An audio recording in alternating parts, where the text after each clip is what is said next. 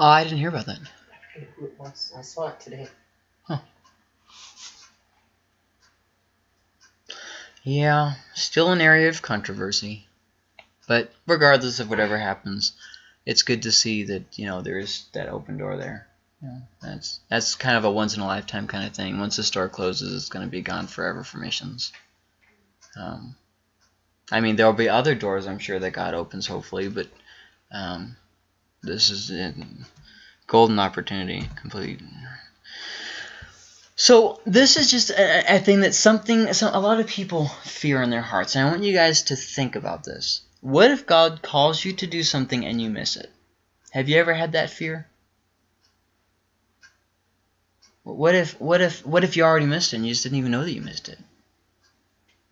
See what I mean? Most people have had this fear.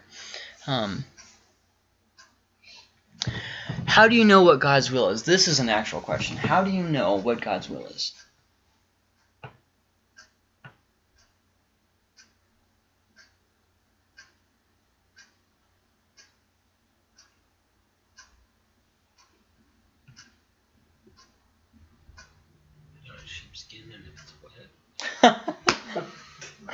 For those of you who weren't here last Sunday, I mentioned Gideon just a few times. But anyways. Well, I think one thing you need to do is see if what you're feeling or hearing or whatever doesn't match up with His Word. But that sounds too concrete. I can't believe that.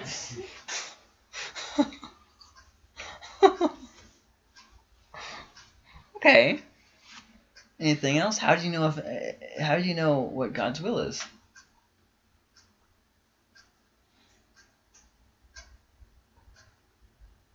Kind of a hard question, huh? Yeah. Christians have been pounding their brains out about this one for a long time. Well, I think God has, a will for each one of us individually, and He has His will for all of us, and we know what His will for everybody is. Stop your crazy talk. And that's to be saved. Okay. That's His will. And then His will for us that are saved is to get other people saved. That's too simple. I didn't hear anything about golden tablets. How He goes about using us, now that's where it gets more difficult. I think that whole casting lots thing. I haven't found a lot of lots though. I got around to it. I substitute with dice. Is that okay? Okay. Okay. So I think you guys have had some time to think about this, because this is probably something you guys have all thought about before, I'd imagine. I have yet to meet a Christian who hasn't talked about this. So let's talk about some unbiblical concepts that go hand in hand with this before we actually talk about the concept itself. First off, luck. I know people talk a lot about luck, but luck really isn't too much in the Bible, if you notice. It seems like maybe Old Testament, Jews didn't even believe in it. There's a possibility, but anyways, luck relates with the idea of karma. Basically, good luck, or it's like a kind of a pagan belief, that kind of like the good fuzzies come to you by the gods, or by different forces in nature, depending on Does that kind of make sense? Kind of like karma. Yeah. But however, it can also be seen by a lot of people as a random thing. Just like, oh, for whatever reason, you are blessed. You have good luck. The straw was drawn. Yeah, kind of. And like I say, this really isn't something that we see in the Bible. It's saying an idea that we don't really see a whole lot in the Bible, but that people kind of relate with God's will, is the idea of chance. And chance is the idea of a complete random happenstance. You know what I mean? Yeah. That, okay, if you got that job that you were wanting, it's complete, it's chance. if whatever, they found out about Chuck's kidneys and were able to save him from death. That's chance. You know what I mean? It just happened. A lot of people have this kind of idea, and this is another thing that we really don't see a whole lot of in the Bible. But that takes us to the third idea, and that's fate. And you even hear people talk about not tempting fate. But fate isn't really something that we see in the Bible either. We see predestination, but I'll talk about that in a minute. We already kind of talked about that a little bit a couple weeks ago. And the idea is that there is this kind of cosmic power that makes everything happen that happens. You know what I mean? Basically, it's all destined to happen. If somebody got in a car wreck, it was fate. That car was just there at just the right time. It was all fate. Kind of like this cosmic madness that just causes everything to untimely or timely happen for whatever outcome. Not really for any good outcome, just for an outcome. But once again, these three ideas we just don't see a whole lot in the Bible. But then to make things even more confusing, Proverbs says a few things that can kind of throw a wrench into the cogs, I guess you could say. Proverbs 16:9 is where I'll start, and it says, "The heart of man plans his way, but the Lord establishes his steps." Now, what people have taken this to mean oftentimes is,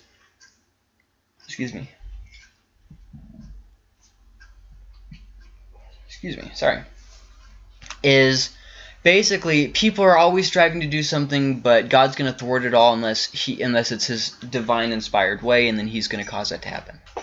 And that's not really what he's saying here. If you look, he's saying that people desire to do things. It's in their heart. They set something in their heart to do it, and they desire it. But ultimately, it's the Lord who establishes someone in the way that they go. You know what I mean? It's like, okay, for instance, pastor with the men's center. He had ideas and he had thoughts, but who is it that's actually causing it all to come out to work? Yeah. God. God's the one who's going before him and causing things to work out. The Oasis. This is, how long has it been? 10 years? Somewhere around 10 years, Chuck has had this idea on his head. The plans of his heart. But throughout the course of time, God was able to establish it as a thing that was able to happen. See? The plans of the heart, but God establishes the steps. It's basically the idea of this. You don't have to worry that that God doesn't care about your life. As you live and as you're doing your thing and everything, God is the one who establishes your prosperity comes from God. See what I mean? Does that make sense? Proverbs says elsewhere. Here's another good example. It's in, how does it say it? It is God's glory to conceal a matter, but it's man's glory to reveal it. Okay, did you know that physics and all these things that humans are figuring out, God created it? Yeah. And did you know that He hid it from just you had to actually search these things out to find it? Like that the smallest particle is like, what, an atom or whatever? So, I mean, we just discovered this. And it was the person who found these things out, they're held as, oh, these people are geniuses. But it was God who knew it all along. See what I mean? So it's God who kind of allowed that to be revealed at the time. See what I mean? Like Bill Gates, for instance, God saw it fit to establish the ways. See what I mean? Does that kind of make sense? Yeah. So then you hop down to 33. The lot is cast into the lap, but it's it's funny that you just said that. But it's every decision is from the Lord. Now, what he's talking about here is something in the Old Testament law where they had these things. I think they're called the Urim and the Thummim, if I remember correctly. And the priests were instructed to cast it to discern what God's will was in different things, and basically to hear from God. Does that make sense? And so they would cast it, and God would ensure that as they cast it, it would land on the answer that they wanted. It was a very simple yes-no kind of format. God, do you want us to do this? You cast the lots, and how it landed would be your yes or no, and that's what he's talking about right here. It's not just randomness that these priests are doing. It's something that God is working out to speak to them. Okay. Now, how does that apply to us today? Well, some people, for instance, John Piper mentioned a couple of weeks ago on Desiring God, his website, that this is basically saying that there is no such thing as luck, which I think that is true. I think that is true. But I'm not quite sure my opinion, so I'm just not going to really include my own personal opinion on this. But basically, what John Piper said that he thought he was saying was that there is no random thing that happens. Okay. So then 21:1. The king's heart is a stream of water in the hand of the Lord. He turns it wherever he will. So, I mean, it makes it sound like... Well, let me give an example. The book of Exodus, okay? The Israelites cry out to God to save them, right? And God sends Moses, but Pharaoh hardens his heart, right? But then it says that God hardened Pharaoh's heart. See? And so there's just these things that are a little ambiguous that kind of make people over-assume, I guess would be the right word with God's will. Like none of us really have free will at all, basically, that kind of an idea. And I don't really think that's what he's talking about. I think that he's more talking about that. Well, for instance, it says here, the king's heart is a stream of water in the hand of the Lord. Basically, who's the most powerful person in the land at this time? The king. But at the end of the day, God can get whatever outcome he wants. See what I mean? He's still in control. And I think that's more of what he's talking about here. I don't think he's really saying that every single person doesn't have free will because God is forcing them to do the actions that they did. Does that make sense? You guys are giving me a lot of blank stares and just staring at the ground. So does that kind of make sense? Okay. Well, for the risk of boring you and beating a dead horse, I'm going to plow ahead then. So that gets us to some more biblically grounded ideas. And the first is the natural events. Okay? In life, there are natural events. I have here arrested for a crime. If you break the law, you're probably going to be arrested, right? I mean, that's a natural event, right? I mean, unless there isn't a government like that country we were looking at last week. Was it Somalia or was it Sudan? Somalia. I get the two confused. It was Somalia, right? Yeah, where it has like virtually no government. Yeah, the exception to the rule. Hit by a car and walking in traffic. Well, we look both ways before we walk. You don't just walk blindly out into the street and say, if it's God's will for me to live, right? Right? Like you wouldn't do that, right?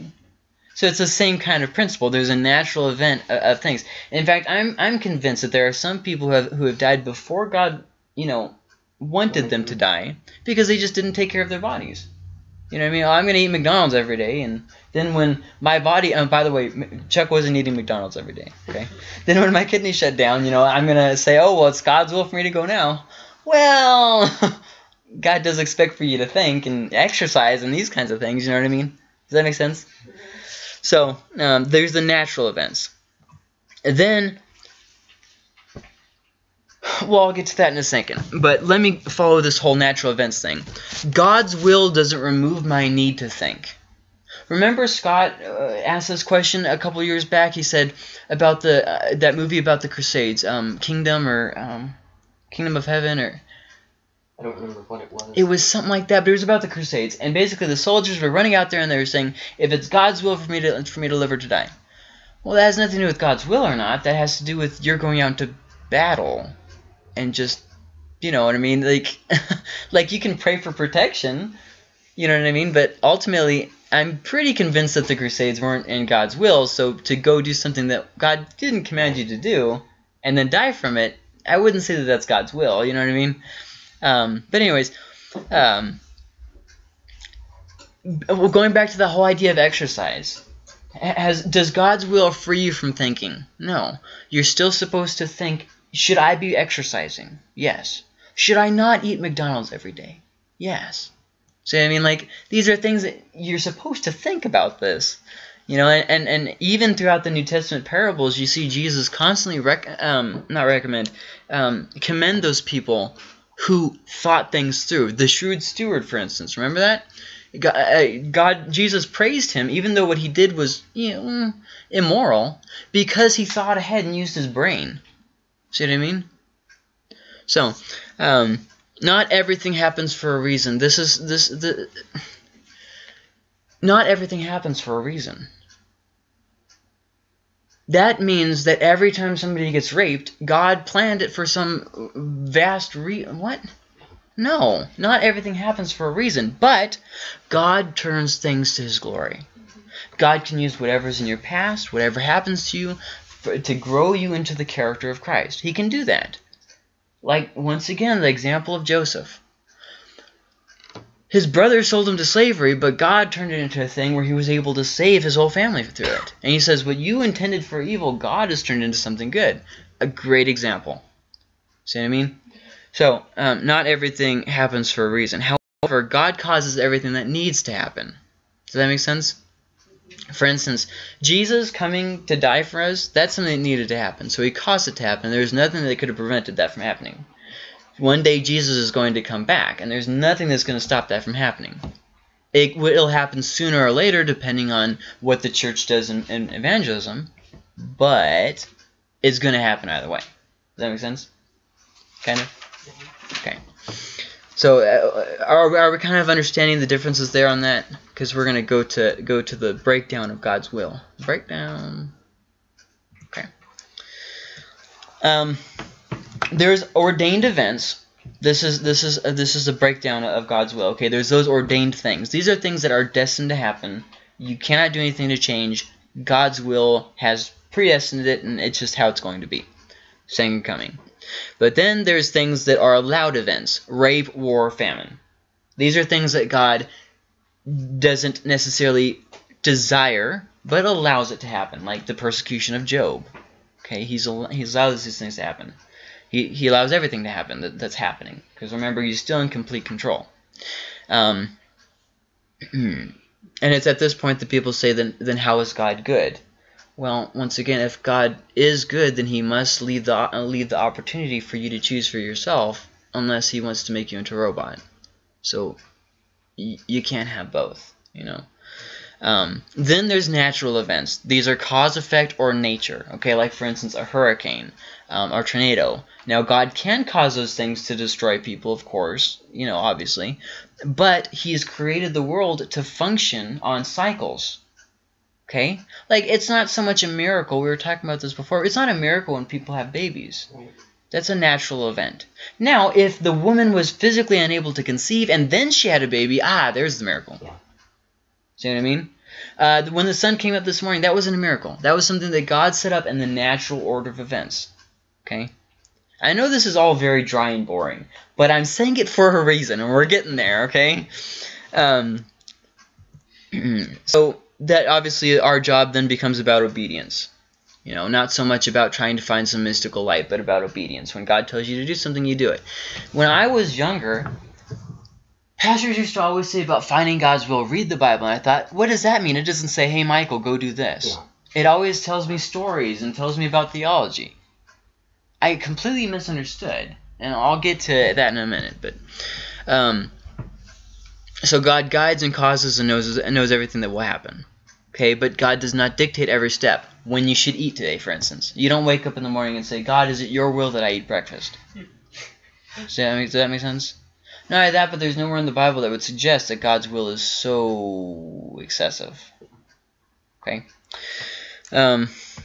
Because there are some people that are convinced that every single stage of their life is planned out, and they have to not miss any minute of it. You know what I mean? Like, when I'm 20, God wants me to leave this church and go somewhere else. When I'm 30, God wants me to have my first kid. When I'm like, whoa, where do you get this from? You know what I mean? Like, in fact, there's a book that I'm going to recommend for you guys at the end of this lesson by a very talented scholar who I think addresses this pretty well. But I'll wait.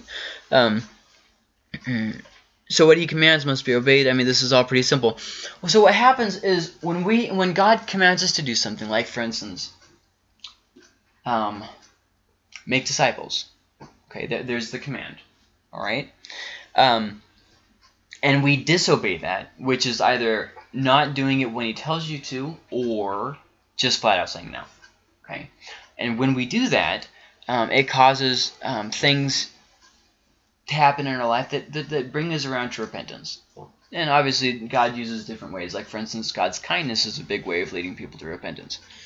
So Everybody understand that? So, in summation, all that I really want you to get from all that nonsense that I just went over. Not everything happens for a reason. Not everything is on some set course, okay? God wants you to use your brain. And that's pretty much the whole summation of all that. So that takes us to just some scripture here. And if we could have other people turn to these two, who would like to do that? Anybody would like to? You? Anybody else? Okay. So Serena, you turn to Ephesians 5:15 through 17, and I'll turn to Micah 6:8.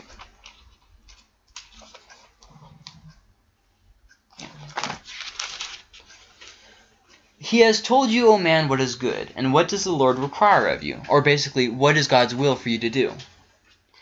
Do justice, love kindness, and walk humbly with your God.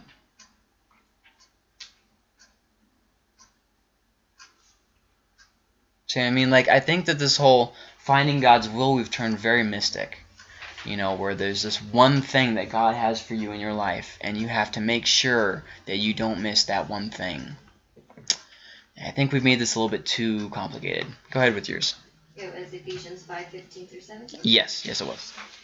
Therefore be careful how you walk, not as unwise men, but as wise, making the most of your time, because the days are evil. So then do not be foolish, but understand what the will of the Lord is. See? Now, what's the will of the Lord? To take those moments, and see what I mean? To take those moments and what? How does he word it there? Making the most of your time. Make the most of it. He didn't say, now go pray in some dark and secluded thing until you receive some divine light from above showing you your mystic will from God.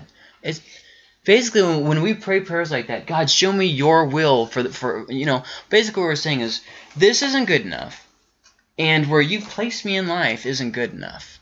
I need something more. I need something more fabulous. I'm sorry, more fabulous. I'll read 1 Peter 2:15. Go to Proverbs 3:5 through 6. 1 Peter 2:15 says this. For this is the will of God. He's about to tell you what the will of God is. That by doing good, you should put to silence the ignorance of foolish people. Basically, that you would do good, and it would have an impact on people. Yeah. Okay? That was the big reveal of God's will. Go ahead with yours. Trust in the Lord with all your heart, and do not lean on your own understanding. In all your ways acknowledge him, and he will make your paths straight. So, again, with something that isn't very mystical at all. James 1:5 says this, if any of you lacks wisdom, let him ask God, who gives generously to all without reproach, and it will be given him. Once again, these aren't real mystic ideas here. Psalm 119, 105, do you want to go to that? Because you've got your phone, and I think it'd be faster. Psalm 119? Yeah, verse 105. Verse 105.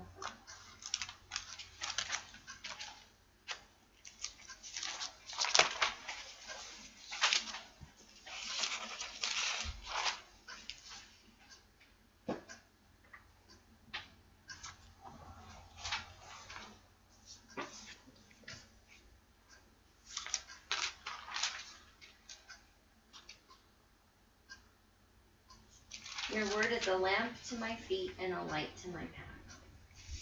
See, so that talks about how God's word shows us the way that we should go. Because if we have good, remember we were talking about this. If we have good theology, if we have beliefs firmly grounded in God's truth, we're going to make decisions that we know to be true.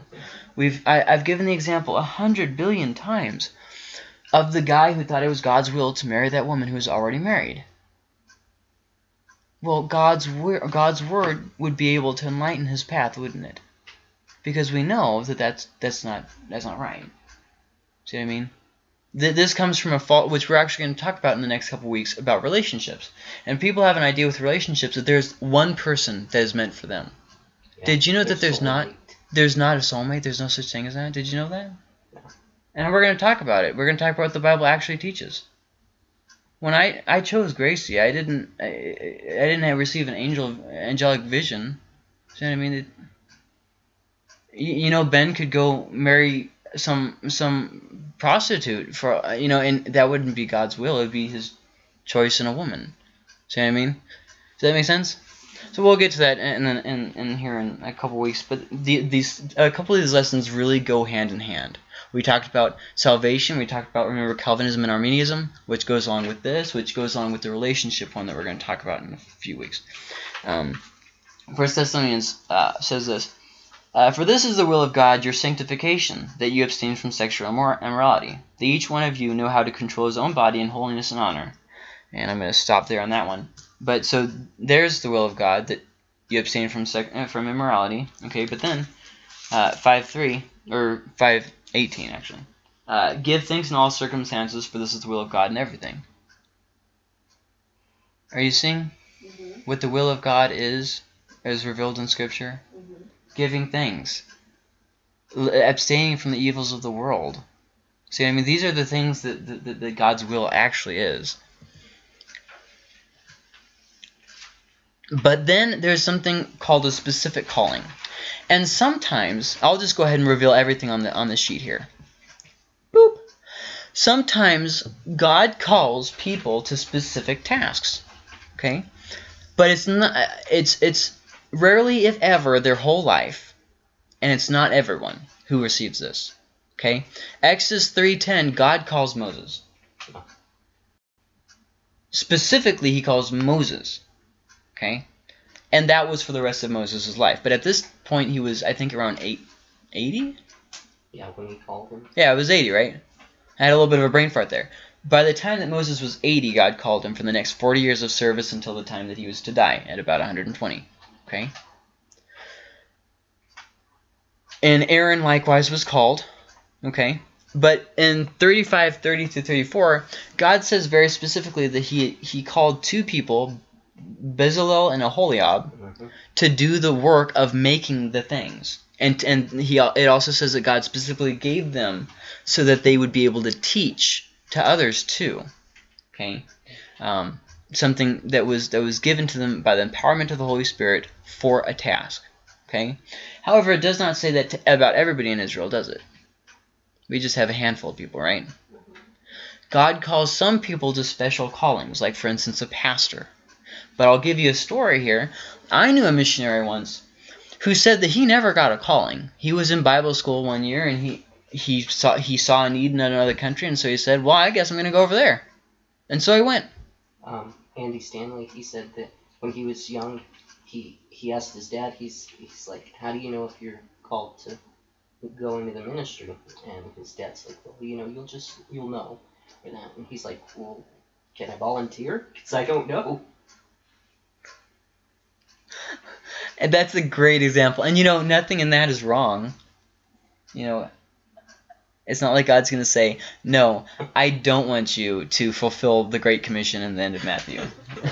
I don't think God's going to say that. However, there is something else, though. For instance, we talked about this before.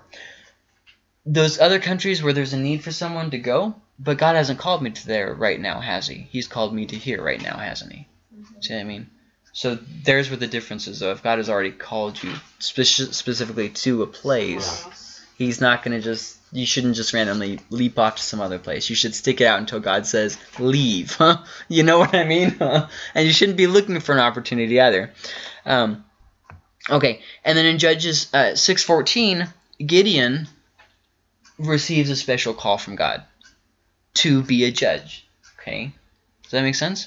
So these are specific examples of some people have a special calling. It's usually not all their life, however, and it's usually not everyone. Okay? Usually in the New Testament era, it is by the revealing of the Holy Spirit, whereas before it was by a lot of different factors. So the will of God has more to do with obedience in the here and now, and not so much to do with a special one thing that you were called to do. And something else I found biblically is if you miss that thing that God's called you to do, you would know that you missed it. Because God would reveal it to you that he desired for you to do this thing, and you would purposely in your heart say no. That's what I see from Scripture. I never see somebody accidentally slip past God's will. Like, what do we think God's will is? Just this fickle thing in the wind, like sand or something? You know what I mean? If God intends for you to do something, He'll let you know that He intends for you to do it. It's not going to be something that you can potentially accidentally overlook. You know what I mean? That's not how it is. So if God did reveal something that you were supposed to do, and you purposely intention in your heart that you weren't going to do it, then what you do at that point is you repent. This happened with Pastor, actually. God wanted him to be something in Africa. Yeah, some kind of a missionary with training or teaching or Bible schools, or I don't remember exactly. Regardless, whatever it was, he didn't go. And he lived some time in rebellion, but then he turned and repented, and now God placed him in a position, see what I mean, as a pastor. And believe me, there's no doubt in anyone's mind that God's call. I mean, many of us, it's been confirmed by many different things. I don't really have time to go into that, but see what I mean? He repented, and God gave him something else. God doesn't take your repentance and throw it to the wayside and say you have to live the rest of your life in humility and shame. He doesn't say that. So, or God reveals what He wants when it is time, however. Okay, for instance, how many of you guys have been in a charismatic service where somebody comes up to you and says, God has great things for you, and this is one of those things, but not right now? Okay. Like, maybe. I'm not going to say that God never does that. But just be very wary when somebody comes up to you and says something that you haven't been praying about, you have no confirmation in your spirit, and you just say some random thing. You know what I mean? Mm-hmm. Sometimes God will tell you something that's down the road. King David is a great example of that. Okay? Alright? However, when it's something that you haven't been praying about and is not confirmed in your spirit, and somebody just randomly comes up to you and say it, take it with a grain of salt. Just wait on it. Don't instantly sell all your belongings and hop off to this crazy thing. You know what I mean? Just hold off. Yeah. A great example of this actually is King David had it set in his heart to build this temple. And the prophet said, yeah, go ahead and do that. And then God tells him, no, go back and tell him no. So he goes back and says, no, it's for your son to do this thing, not for you. See what I mean? It was a good thing to build the temple, but it wasn't the right thing for David to build the temple. Does that make sense? Right. I was in grad school earlier. Was that this year? Oh my gosh, it's been a long year. I was in grad school earlier this year, and it was a good thing to go to grad school, but it wasn't right for me right now, so I dropped out. See what I mean? It was a good thing, but just not the right thing for me right now. That make sense? Kind of? Yeah. And you'll know it in your spirit. So it's just some very quick misconceptions.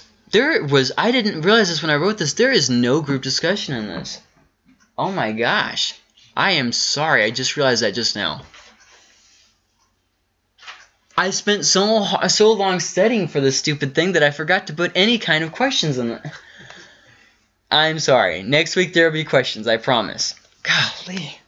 Okay, so just some misconceptions. If I face adversity, this is a sign of whether I'm right or wrong. No. The truth is that a lot of times that you face problems are because you're following God's will. Chuck, yeah.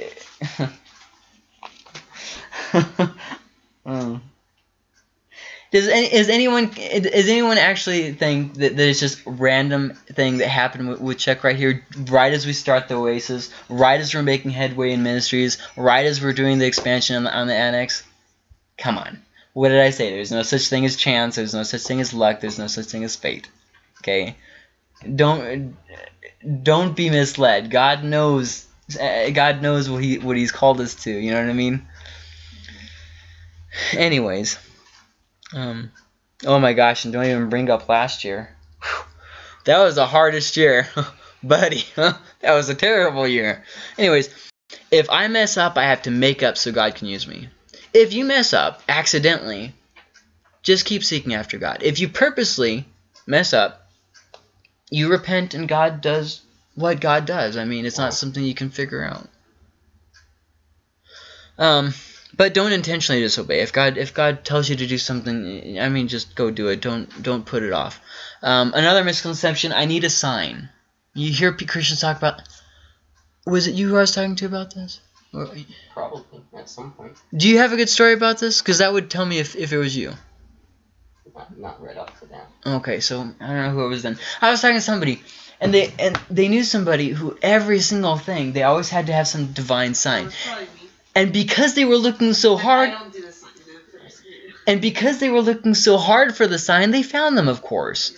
Like driving down the street. I'm sorry. What? No, I just agreed. Oh, like driving down the road and you see an advertisement for IHOP that says something about, I don't know, something, and you're like, oh, that's what I've been praying about. It's like, you know what I mean? Our pastor, he used to say, don't ask to hear voices because you'll hear voices. Right? No, but seriously though, I think it was you then, because I remember that. Yeah. Oh my goodness. If you look for anything hard enough, that's what you're gonna find. You know, like, oh, this person is the most perfect person in the world. Then you get married and you're like, I hate this person. Why? Because you saw what you wanted to see. People do that about everything. You know what I mean? It's just how we work as people. If we want something bad enough, we'll convince ourselves that it is the perfect thing for us. You don't understand. This house that I can't afford is right for me. This car that I can't afford is God's will that I get this car. You see what I mean? It's just, no, it's not, though. It's not. You got the car because you wanted. You got the house because you wanted. You bought that at the store because you wanted it. You know what I mean? Like, we need to stop lying to ourselves about God's will. God has to give me special revelation every day. There's another misconception. That, you know, God has to basically give you the shining light from above and for you to have a one-on-one encounter for God anytime He wants you to do anything. I mean, if you employed somebody, and every single time that there was a spill, they came up to you and said, should I clean up that spill? Would you fire them?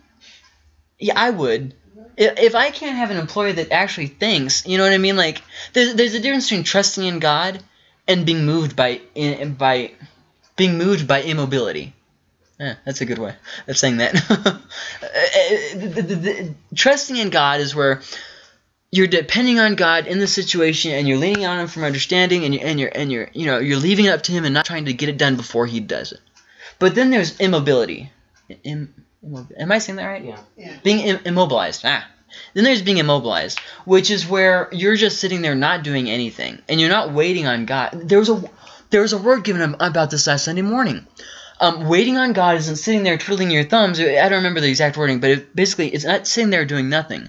It's seeking after the Lord, and in that is your waiting, and that is your I forgot how she worded. I even remember who gave the word, but anyways, I'm sure Ben it wasn't recorded, it wasn't mic'd. Anyways, it was something to do with that. I wish I could remember it exactly. Oh, Donna. Yeah. Donna writes them all down. If you're real curious about this, go ask her. I bet you anything she wrote it down. Yeah. God will guide me in major life decisions by my feelings. Basically, every time I feel something, it's God's will. Mm-hmm. Now, okay, God will impress things on your heart, okay? Like, that is a thing. However, who wakes up happy and goes to sleep mad? Do you guys ever do that? Mm-hmm. I do that. So are you saying that God's will change from the morning to the evening? No, probably not, huh? God's will is probably something that doesn't change with passing of time, right? We could probably agree on that one, right? So just because you have a feeling doesn't mean that that feeling is God's feeling. Does that kind of make sense? Mm-hmm. Yeah. Or by random words that people give you. I feel. No, they don't say that. They say it like this. God told me to tell you that you need to go do this.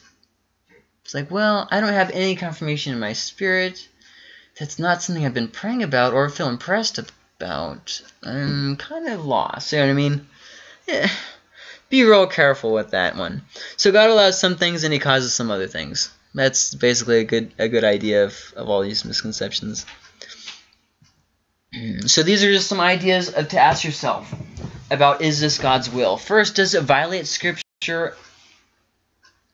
Chuck brought this one up. Does it violate Scripture? Does it go against something that God's Word clearly says? See what I mean? Does it hit gray areas? Well, the Bible doesn't say anything not about it. Well, isn't that kind of a gray area? The Bible doesn't say anything about pot. The Bible doesn't say anything about... What's another one that they always say? We were actually talking about it a couple weeks ago.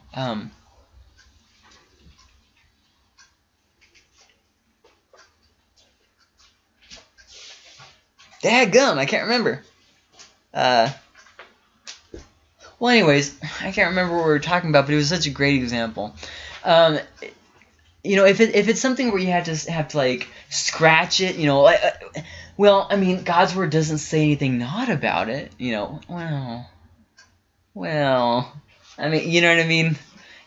There comes a point when you need to just stop and say, I'm looking for an excuse for what I'm believing, rather than looking to God's word to give me direction. You know what I mean? God's word isn't something that you go to reaffirm something you're already doing and you want to believe. It's something you go to challenge your current beliefs. See what I mean? Does it go against what I know to be true? Am I trying to find God's will past something that I already know isn't God's will? You know what I mean? Oh, God wants me to move into the men's center and create it and turn it into an orphanage.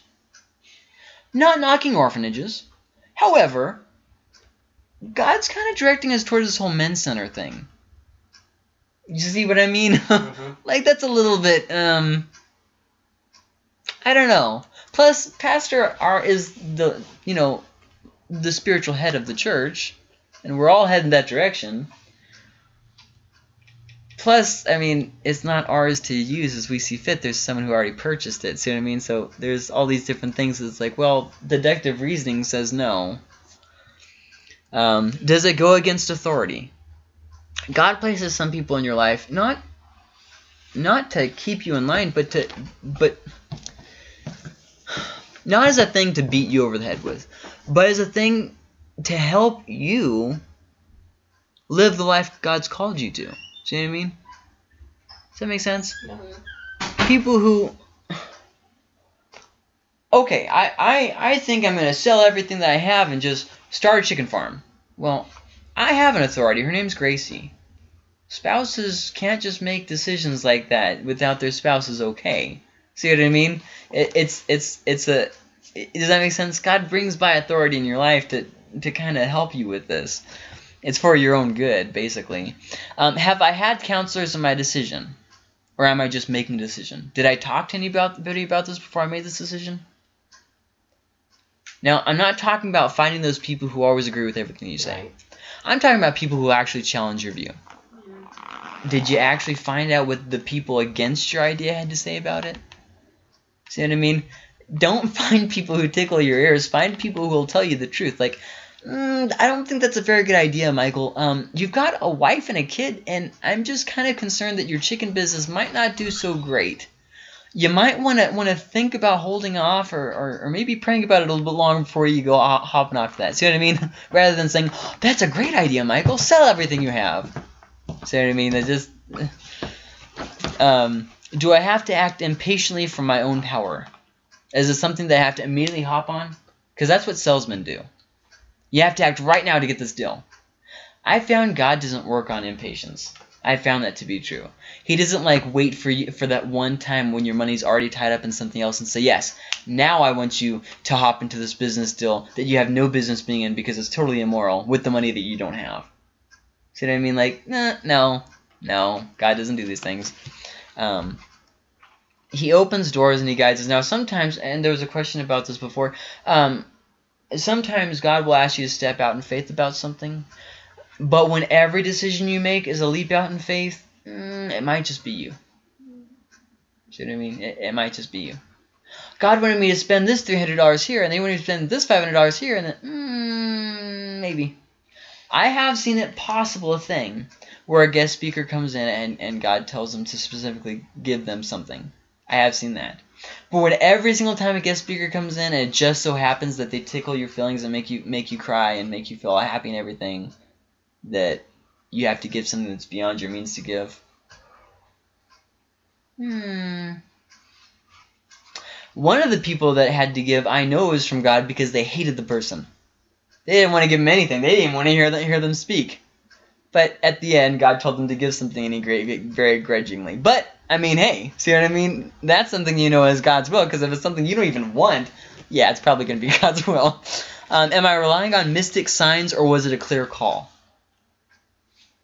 Was it something absolutely clear? Or are you relying on these like mystical things? Oh, well, I was praying, and then that same day on the radio I heard this, and then I was watching a movie and they said this, and then I was driving and I saw... Or was it a clear calling? Here's what people do. They get all worked up in their spirit about something. Like, for instance, let's say you already have a heart for kids, and then you watch a bunch of videos about orphans. God's calling me to start an orphanage. Well, God did tell us all to take care of the widows and the orphans and the least among us. Yes, absolutely. However, it might just be your feelings getting away with you. Not that taking care of orphans is bad. You see what I'm saying? So, clear calls, not mystic signs. Does it glorify God or self? Is it something that is something that you want? I'm receiving this house. Well, isn't that kind of a quinky-dink that it's not some rundown shack, but it's a house that you really wanted in a really upper-class neighborhood? I think probably not. Or does it glorify God? See what I mean? It's a little different there. I feel like God wants me to make a commitment to Teen Challenge every month to give. Okay, well that might be something. See what I mean? Especially if it's within your means to actually give. Okay, or if you could pick up some extra hours to give or something. Okay. Or is it something I've always wanted? It just so happens that God's will is a Lamborghini. I mean, come on. And then lastly, why do you think it's God's will? What caused you to start up this question of is it God's will? See what I mean? And if you go through this list of questions, it's not exhaustive, but if you go through them, it'll usually help you put a stop to any impatient decision. Okay, like signing a loan on anything. I'm not talking about car loans. I'm not talking about house loans. I mean any loan. Any kind of co-signing for anything. I mean even school loans. I mean just second guesses. I'm still paying on my college school loans and I graduated like, I don't know, 2 years ago. It's going to take some time. It's going to take some time. So, you know, this is something where any time, just stop and think about it. And what people do is they get their feelings tied up into something. Well, I'll give you a great example. Oh, my child is trying to get this loan, so I should co-sign it for them. My sister or brother is Grace. Oh my goodness! Actually, that was something that just happened a couple months ago. My sister needs this loan. I should co-sign it for her. No, you shouldn't. If she can't manage her account very well, you shouldn't join into her poor management skills. See what I mean? Like, you're making the problem worse. You're basically saying, yes, I see that God's trying to work character in you financially, so I'm going to remove that from God, and I'm going to stick my nose into it and get myself into financial problems so that I can help you be immature. Basically what you're saying. Not a good idea. See what I mean? Go through this list before you start wondering, is it God's will? Because a lot of things in our day-to-day life, God expects us to use this. He gave it to us for a reason. Okay? I know in Christianity we talk a lot about loving God with all of our hearts, but sometimes we forget to love Him with our minds and think. You know what I mean? Should I go out and buy a brand new car? I don't have the money for a brand new car, so I'm betting that's going to be a no. See what I mean? Use your brain. Use your brain. I don't know why people make it either you're trusting in God or you're using your brain. You can trust in God and use your brain. It is a possibility. So, just the last slide here. Any questions about anything we talked about? I got so caught up in the lesson, I completely forgot to put any kind of interaction. So it's basically me droning on for an hour. No questions or anything? Well, you're talking about using your brain, but the Bible tells us to be like-minded with Christ. Yeah. So as long as we are being like-minded with Christ, we are going to, and then that's why it's so important that we stay in Scripture. Yeah. And that the will of God is revealed in Scripture. Yeah. And the more that we're like-minded with Christ, the more we will think like Him and make good decisions. That's actually a great point. That is a great point that I completely circumnavigated. Did you guys understand what she was just saying? Because, oh my goodness, write that down on your paper. That's important. The more we seek after God and the more we read His Word and whatnot, the Holy Spirit changes our thinking. And we're able to make more wise decisions. Like James said, He's able to give us that wisdom. That's just a great point. I mean, I don't even have that in here. Wow. This lesson wasn't very good. I forgot to include some stuff. There was no interaction whatsoever. I just interacted. Okay, let's turn this into some interaction. Since I already didn't have any questions in here at all, why do I feel like I'm wasting my life? Why do you think when you get those feelings of, oh, I'm wasting my life? Why do you think you have those feelings? I think because you see accomplishments of other people. Ooh, like jealousy? Yeah. Okay. That's exactly what I was gonna say. We compare ourselves to other people and what they're doing or what they've done. And Okay. we don't measure up. And we think, what am I doing with my life? I'm such a failure, and this person is so accomplished. And then you start thinking, what are you doing wrong, and all these other... I'm so sorry, guys. I had no idea that my greatness was causing you guys so much pain. Just kidding, but seriously, please continue. I think a lot of times we look past and we're thinking, I had so many dreams growing up, and I haven't done one of them. Yeah, you know. Ooh. The different dreams you've had. I do know what you mean, yes. Yeah, I do know what you mean.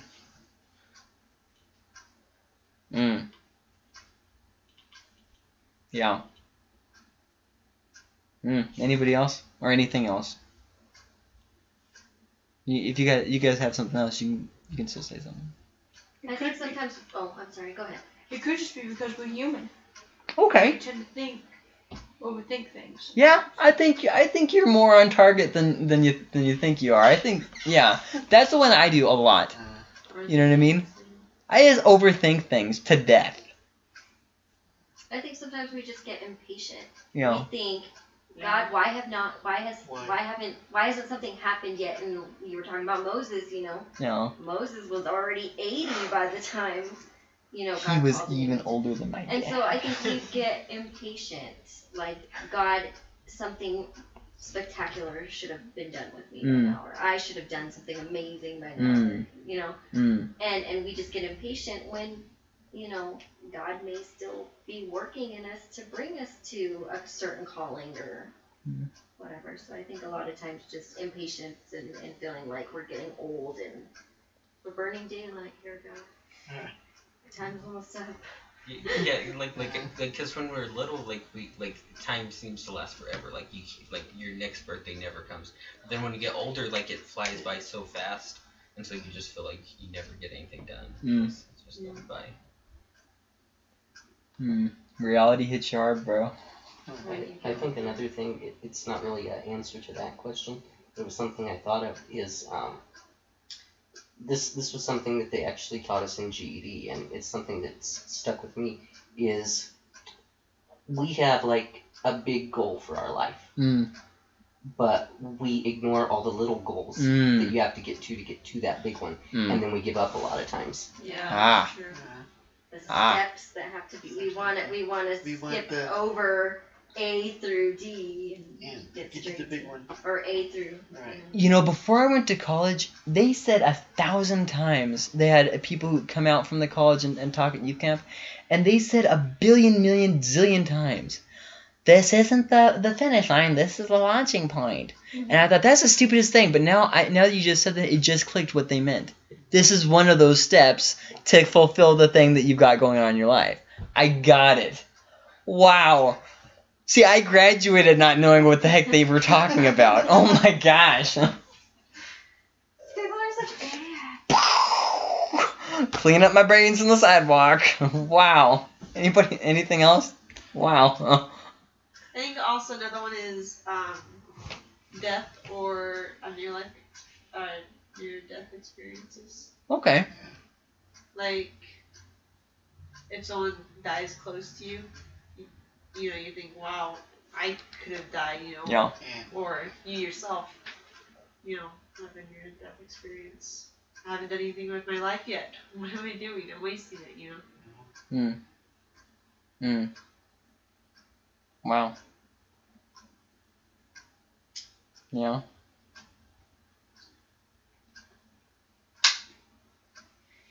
In fact, I think I'll even add on to that. Maybe not just a near-death experience, Definitely that. But even just a traumatic experience for us, Yeah. like a Yeah. divorce, Yeah. or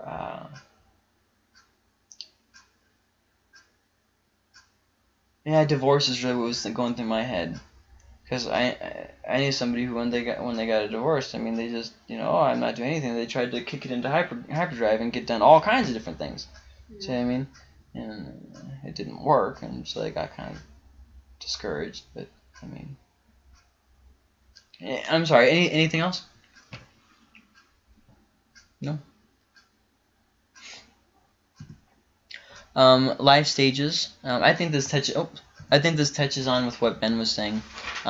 Different ages that you hit, you're gonna feel more or less so accomplished. Different events in your life. Like for instance, nobody likes getting there, and nobody likes to admit that it's coming. But that stage in life where your parents pass away. You know what I mean? It's a hard time of your life. It's a time of transition. Those people who were all knowing when you were kids are suddenly not even there anymore. It's just change. It's hard to cope with it, and it's a different life stage. And then you are becoming that all-wise knowing person. Like for Micah, I'm that all-knowing wise person right now. It's kind of difficult for me to even imagine myself as that person because my dad's still in the picture. See what I mean? Like, it hasn't registered that, oh, that old man, I'm now becoming that old man. See what I mean? Like, oh, things are changing. But, life stages. Yeah, Zach, you know what I'm talking about. Disobeying, not listening to God's prompting. When we willfully disobey, that can obviously make us feel like we're wasting our life, obviously. And by the way, this is not an exhaustive list. Exhaustive list. Impatience, Serena mentioned. In fact, Serena, you used that exact same word, impatience. Laziness or neglecting potential when you're simply not doing anything with your life. When rather than doing anything productive, you watch TV all day, play video games all day, whatever, fill in the blank with whatever it is that you do all day. And that can obviously make you feel like you're wasting your life because, I mean, well, you kind of are. I mean, if you have potential, if you have the ability to do something and you choose to do nothing, see what I mean? You're obviously not going to feel content by choosing to do nothing. See what I mean? So, mental or spiritual issues, anxiety, depression, fill in the blank. Whenever those kinds of things, especially people with things like depression, that kind of stuff, they're going to always have this constant thing. Not all of them, obviously, but there's going to be this resurfacing thing of just kind of looking down on yourself in different areas. And people with anxiety do it too. You just kind of go from thing to thing and see all your failures and all the bad things in your life. And so, regret or guilt. Somebody already touched on this. I think it was Gracie. Somebody touched on this about just having regret or guilt about the past or about. No, that was you. No, I think it was you. Who? You. I think so. I thought I was just referencing what somebody else said. No. I think it was you. Wise guy. Listen to that guy. Okay. Well, then it was me. Regret or guilt. Kind of feeling like you missed out on things or didn't meet your potential, maybe, whatever. And then not seeking the Lord. I've noticed a lot of times when we choose not to keep prayer and reading the Bible and worship as key priorities in our life, we just kind of spiritually feel this apathy, you know what I mean? And we just kind of feel like, And then because of that spiritual apathy, we just kind of let other things slide in our lives, and you know what I mean? And then we just get to this place where, oh my goodness, what's going on? We kind of, but yeah, but obviously this is not exhaustive list. I really liked your guys' answers. I really like them. So what's my purpose in life? How do I know what God's will is? First off, it's not mystical. You do what's right. You seek God and trust, and He guides. And the Holy Spirit aids you in discerning what is right and what is just a good thing. For instance, David's temple, I already talked about this. How it wasn't the right thing for him to do. So your purpose in life is to glorify God in whatever it is you do. Obey Him. If you have a special calling on your life, He'll make it known to you. He's not waiting for you to stumble. God will give you the opportunities to do what He's called you to do. And that's the summation of how do I know what God's will is? What's my purpose in life? Glorify God in what you do. That's God's will for you. Does that make sense? So I mean, it's real simple, but we make it so big and so If God calls you to something special, you'll know. Okay? You'll know. It'll be your purposeful intent to not do it that it doesn't get done. Okay? Does that make sense? God will place it on your heart. You'll know beyond a doubt what it is that you have to do, and you'll just choose not to do it. So, any questions, you guys? I mean, is anybody writing down anything from the slide? Yes. Okay.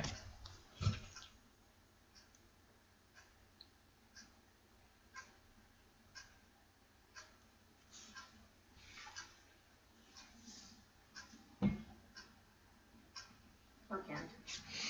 Yeah, God's will is a lot simpler than I always thought it was as a kid. A lot simpler. So just some final thoughts. Salvation is foreknown, and God predestines us according to who He foreknows will accept. So that is something that Serena was talking about, this God's will in regards to salvation. Some events are predestined. For instance, Jesus' second coming. Okay. Life is not predestined. Okay, life events and stuff. You can choose what to do with your life. Do you know what I mean? You can either follow God or you can not follow God. You can, do you know what I mean? All these different things. Does that make sense? So, now when I say salvation is foreknown, why I didn't put salvation is predestined? Because God knows what the final outcome will be, but there's no way you could know. No way. So, as Hebrews says today, if you hear His voice, turn from your wickedness and repent. Okay? So, life is not predestined. Some callings are predestined. Moses, for instance. In fact, Paul talks about this in Romans chapter 9, about how Abraham was called to be the root of the nation of the salvation. Remember that? And he says that God's election is I forget how he says it, but basically that you can't cast it off. Abraham was called to this specific thing. He was predestined for it. Does that make sense? It's something that God specifically called Abraham out. So, okay. And this is that book that I was referencing. It's by Bruce Waltke, I think is how you say his name. Really just a proven scholar. I haven't read this book yet. However, I am very familiar with his works, and I read a lot of summations of it. It's on my wish list to get it soon. But I read the highlights of the book, some reviews of the book. So, I mean, I have a general idea of it. And I know the conclusions that he makes, but I don't know all the stuff that happens in between his conclusion and his thesis. Okay? So, I'm not condoning everything he says in the book because I haven't read it yet. Okay? But Finding the Will of God by Bruce Waltke. And that's it. The question of the week. What single passage confirms the deity of Christ the most to you? What single passage confirms the deity of Christ the most to you? If there was one verse in the whole Bible that you could say, yes, that is the one that to me means that Jesus is fully God, what would it be?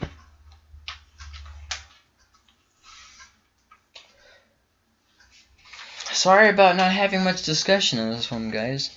I'll change that next week. I didn't even have a hook at the beginning. And they call me a teacher. Pitiful.